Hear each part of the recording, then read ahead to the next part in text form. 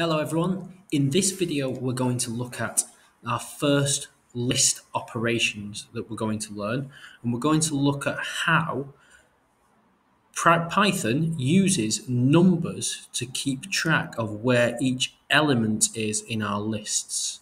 I've set up a list here called planets, and in there I've put the names of all the planets.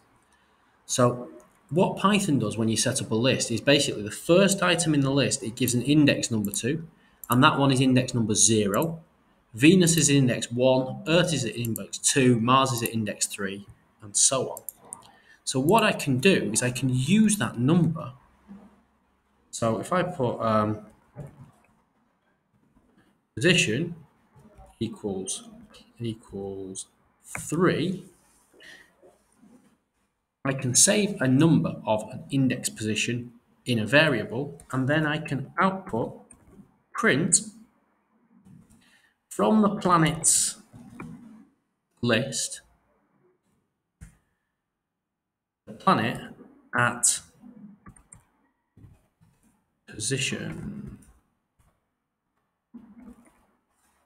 like that. Don't forget my brackets. So what that will do, you've got three things going on in this line 6. This refers to the position variable here, which we'll see has 3 in it. So this refers to the planets list up here, and this tells the program to output what it finds. So this means go to the planets list, find the planet at position 3, because that's what's stored in the position variable, and output it onto the screen. Let's have a little look here. I'll run this one line at a time. Watch my variables change as I do it.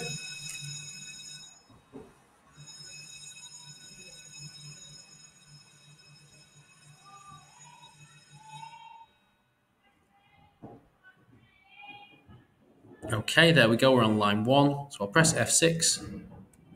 You'll see that it's put all the planets into the planets list. I'm now on line 4, so this should put the number 3 into the position variable, and then output planets position. So it'll go to the planets list, go 0, 1, 2, 3, and should output Mars. So let's have a look down here in our shell and see what happens.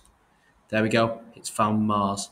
The trickiest bit is to remember that indexing or counting starts at 0, not at 1.